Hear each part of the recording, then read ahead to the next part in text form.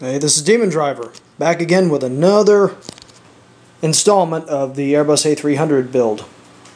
Okay, now what you're looking at again is the fuselage, the main fuselage section of the Airbus A300.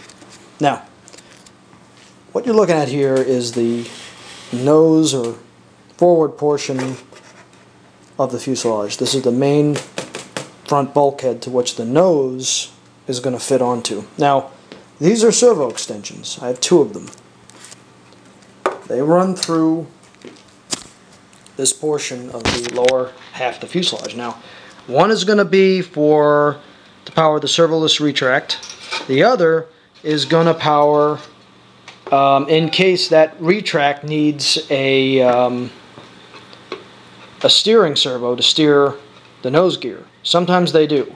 So I want to have two there just in case. So, as you can see, and then that fits into that's going to go here. The wing is going to go here, and then these are going to tie into the receiver.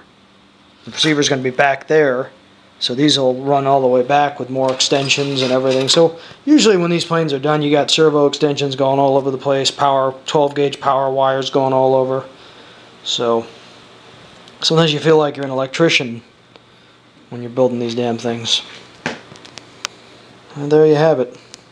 She's coming along. So now I got these wires, and I'll also stick LED wires through for the nose gear. I'm going to put a bright white LED for the nose wheel. The nose wheel is going to be about here, and when that comes down, I'm going to have a little light that's going to be burning that way.